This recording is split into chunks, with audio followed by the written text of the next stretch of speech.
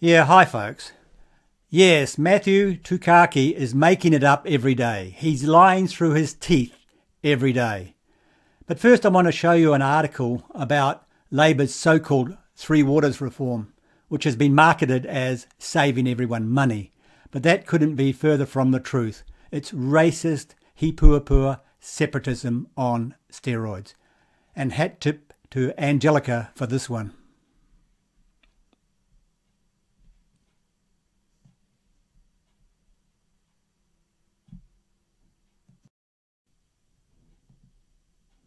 Hipua in action, Labor's Three Waters reform.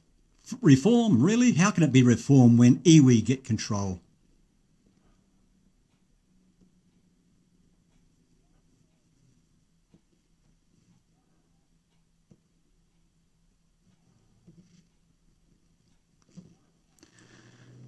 Minister Mahuta's plan will result in freshwater, stormwater and wastewater assets and infrastructure owned and controlled by the country's 67 local authorities and paid for by generations of ratepayers being transferred to 4 new regional water agencies, 50-50 co-governed by iwi. Although local authorities will provide all of the assets, they will be given only 50% of the control. The other 50% will be given to local iwi. Not only will councils effectively have control of their assets cut in half, Cabinet papers reveal an extraordinary requirement.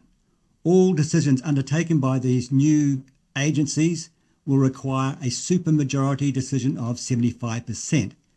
That means no decisions can be made without the approval of iwi. In effect, iwi will have veto right and be in control of all New Zealand water services decision making. Wow. Now, let me make this clear. Maori do not own water. No one owns water. No one owns rain. This is nothing other than separatism on steroids, pushed by racist separatists like Mahuta and Tukaki. Anyway, folks, I've posted a link to this in the description below. It's a must read. The residency status of Lee Williams, the man at the centre of threats against Māori, could be in danger. Matthew Tukaki has written to the Minister of Immigration calling for action and is demanding the residency status of Williams be revoked. Joining us now is the Chair of the National Māori Authority, Matthew Tukaki. Matthew, good morning. Always a pleasure to be with you, fine-looking folk. And Ryan, congratulations. What an amazing human being you are. Wow, what a slimy kiss-ass Matthew is. Thank you, Matthew. Really appreciate that. Hey, let's talk about this particular gentleman. What is his residency status at the moment? He's a resident. He's a permanent resident of New Zealand.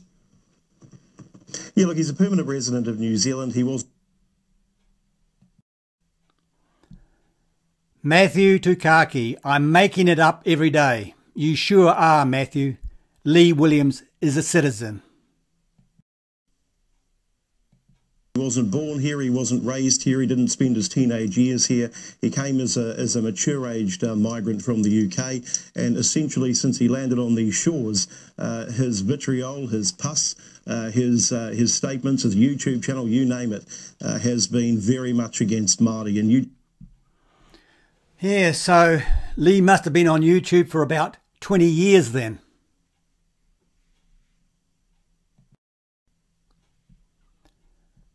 Joined September 11, 2018, 3 years ago. You're making it up again, Matthew.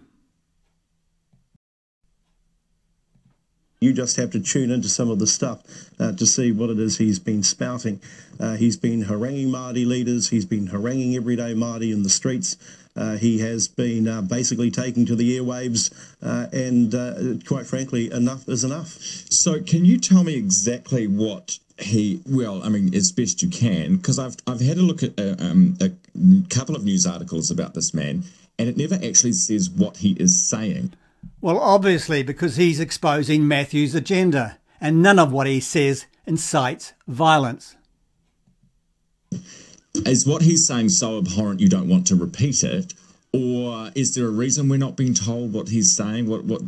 Give us a flavour of what this guy is saying. Is he criticising, one look, your separate treatment for Māori, or is he saying quite denigrating things about their race? Yeah, so it's a combination of the two things. I mean, there are things I will just not repeat on TV. It's not made for breakfast TV. It's not made for TV more generally, including some of the messages that he's directed to me personally over social media. Matthew, you are a political figurehead and criticism comes with the territory. Suck it up. You don't get special treatment or special privilege. And then if we put aside all those abhorrent things, and good on the media for not reporting them, quite frankly. I think the media is doing an outstanding job on this front. Yeah, an outstanding job of hiding the truth. Then there are other things such as, well, you know, Māori are effecting a takeover of this country. We're going to be ruling this country. It's a UN Agenda 21 conspiracy. The Prime Minister's involved, all this sort of other nonsense. Now, that is bordering on the conspiracy theory nonsense. Yeah, now here is Matthew's conspiracy theory nonsense. We need development that allows indigenous peoples to exercise their right to self-determination through participation in decision-making on an equal basis. Peter Sharple's turn at the podium began Māori style. Members of Kahurangi, a group of New York-based Māori, had been asked to support the minister, but weren't briefed about his speech. In fact, some members of his own party, other government ministers and the media weren't told a thing about the visit. The minister began his speech with a formal chant, not an easy thing to interpret, even with a team of UN translators. But the focus of 2,000 delegates was on him. Were you nervous about this? No, I wasn't nervous at all. I was totally excited though.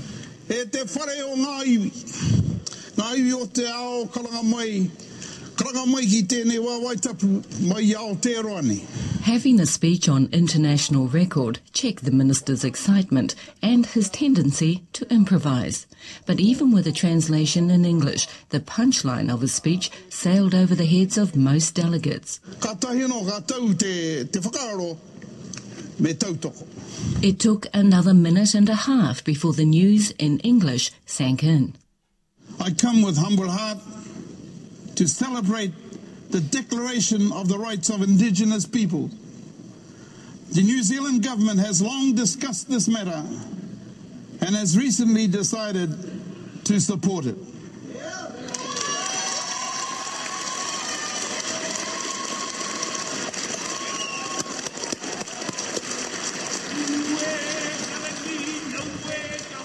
Our Hawaiian cousins were vocal in their praise, as were delegates on the floor. Kia ora, tēnā koe dea. Kia ora. About time, isn't it? Yeah. But when the news broke back home, the proverbial hit the political fan. The declaration is divisive and it is a further step for New Zealand down a path of a divided nation. So true, Rodney. Why would you sign up to something that you never intended to act on and you don't actually believe in? Supporting the declaration is a gesture they can make without giving over anything. Others, though, were all smiles. Declaration's been signed, all done and dusted, we're really happy. The media was critical of the secrecy surrounding the signing. The Māori Party received requests under the Official Information Act for all correspondence leading up to the announcement. It was UN red tape and protocol that dictated the manner and nature of how the announcement was made. Yes, folks, that is all fiction, according to Matthew.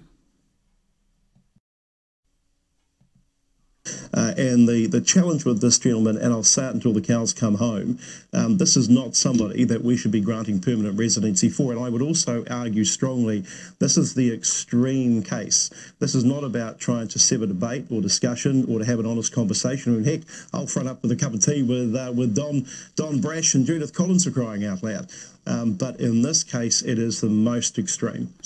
Yes, it's so extreme that Lee is still on YouTube. Hi there, how's it going? This is Cross the Rubicon channel and today is the 28th of July. Matthew Tukaki, who's the chair of Maori Council in New Zealand. He's a Maori separatist and he believes Maori should be first-class citizens and everybody else should be second and third class. And white Europeans should be third class. He believes in apartheid and he believes that Maori should own everything in New Zealand, even though he's only got a little bit of Maori in him, like most Maori supremacists. Matthew Tukaki wants to stop Fonterra, which is the biggest dairy company in New Zealand worth billions, from using Maori words. Maori words like kapiti and kowhai and awa. He wants them stopped from using Maori words in their product. This is what kind of bloke Matthew Tukaki is, because he wants them to pay Maori, because this is all about money and power. I hope Fonterra tell him to bugger off, but they will capitulate like everybody in New Zealand. When Maori jump up and down about anything, everyone caves. It's got to stop in New Zealand. The white European man and these even corporations should actually grow some. Matthew Tukaki, Joe Trinder, Willie Jackson, Raweri Waititi, Debbie Nariwapaka and thousands of other radical extremist super trofa Maori right at the very top of the tree are screwing New Zealand over. And there's not one single political party, politician or press corporation that will take them on because they fear being called racist. Now in 1840, Maori had a language, obviously, but they didn't have a written language. Henry Williams, who was a missionary, he learned the Maori language and he put it down on paper. He put it down on paper and gave Maori their written Maori language. So it was an Englishman or a Brit who gave Maori their written language. Yeah, exactly. And the phonetic alphabet came from Latin. Again, not Maori. And I often wonder why we don't stop Maori from using our words in their products, like honey, for example. So it's actually threats against, it's inciting violence against, it's that kind of threshold that you're talking about, because the Minister of Immigration does have the power to make a call on this and to basically kick anyone out on character grounds. So you're saying this crosses that line and goes well beyond it. I think it does go well beyond it this time, and forgive me for saying this, and it shouldn't be a message for those other people who migrate to this country and want to be involved in a freestanding, democratic, open debate and discussion. But don't come here pouring hate on the Indigenous First Nations people of this country, Māori, or even bordering on people of colour and brown people. But, you know, that character test is there for a reason. Yeah, so why don't you deport yourself then? I'll show this one again, folks. Someone says, Lee Williams is a citizen, and Matthew, having good character, says, F off you rabid scumbag. Take your white filth, and pee off up the shite house.